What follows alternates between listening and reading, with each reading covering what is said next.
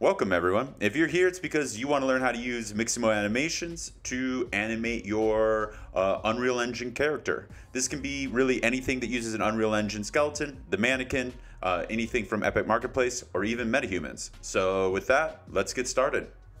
First things first, we're going to need to download the converter. So go down to the description and head over to the link and download the Terribilis Mixamo Converter. And then from there, we can get started. All right, so this right here is the Mixamo Converter. I'll have a link in the description so you guys can download this, but it's pretty simple to use. The first thing you want to do is go over to the right where it says main menu, and under that, click on enter the conversion process. Okay, once you enter, you're going to see a bunch of Unreal mannequins. You want to choose the mannequin that has the same skeleton as the skeletal mesh that you are using. So if you download something from Epic Marketplace, there'll usually be something in the description saying it's rigged to the Epic skeleton. That's usually UE5. Sometimes it'll say UE4. So just make sure you're using the right mannequin. In my case, I'm going to be using Manny from Unreal Engine 5. So once you click on it, it's going to bring you to a folder that has the skeletal mesh for Manny and Manny Simple. So once you have that, go to Mixamo, and then you can click Upload Character, and then I'm going to just use the Manny Simple FBX. So load that up into Mixamo, and then after a short while, you should see the skeletal mesh inside the website. So now that it's in there, you can kind of browse any of the animations. I'm not going to show the animation I'm using, but I will just pick maybe some little dance moves since I'm just teaching you how to use this. Okay, this is a cool dance move. So on the right, you'll see focus, stance, overdrive, character arm space. You can play with these things to make sure you're not getting any clipping or everything's looking good with the actual animation. But once you feel good with everything, go over and click download.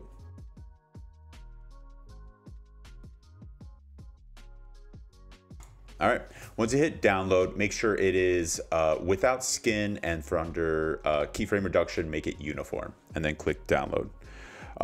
Make sure you download it into the incoming FBX folder within the Mixamo Converter. It'll be saved along next to the actual Mixamo Converter software. So make sure it goes into that folder because that folder is what the Mixamo Converter is going to basically take from. Okay, so back inside the converter, if you scroll all the way down, you're going to see convert the animations, and you'll see the animation you just downloaded because right now it's grabbing from that folder. All you have to do is click on, actually go to the bottom. I click on this by accident. Go to the bottom where the little girl is running and do click to convert the animations. And then you'll see the animation pop up on the right under animations converted. So if you want to access that file quickly, you can just click open the folder.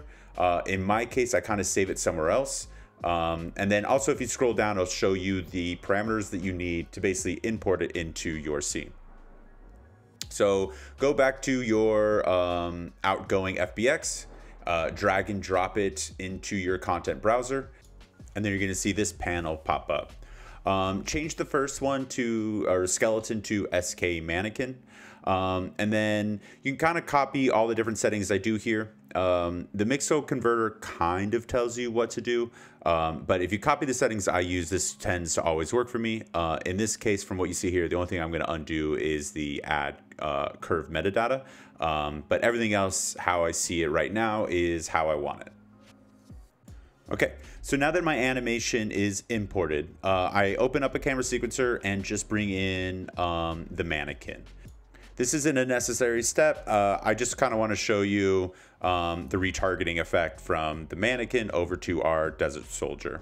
So first one is the desert soldier added to the sequencer, and then I add in the mannequin. That way we can now see both animations. So just clicking on the plus sign next to animation, I'm going to scroll down and find the animation we just imported. Usually they end up popping up at the bottom.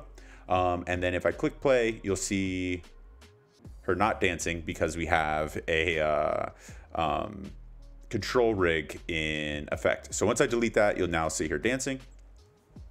Cool. So now the idea is we want to retarget this animation over to our desert skeleton or desert soldier. Okay, so now let's open up the content browser. type in RTG in the search bar, and then there's 3 different options here. I'm gonna use the RTG to mannequin because that's usually UE5 to UE5. So the top right, you're gonna see source, which is our mannequin, and then target, you're gonna see the Desert Soldier. If you don't have a Desert Soldier, click down on preview mesh and change that to your preview mesh. Also make sure that the skeleton you're doing is correct. Once that's done, on the bottom right, you're gonna see a large list of animations, and at the very bottom is our animation. So I'm just gonna double click on it, and now you're gonna see in real time the retarget from our UE5 mannequin over to our Desert Soldier. So if you want it, all you have to do is go to the top, click export, export the animation. Now, when I go back to our camera sequencer, I can click on our Desert Soldier, click on animation, all the way at the bottom, you're gonna see our animation. I can add it, and if I click play, voila, they are now dancing. All right, well, hope you guys liked the tutorial. Please like, subscribe, it helps me out a ton, and I'll catch you guys on the next one.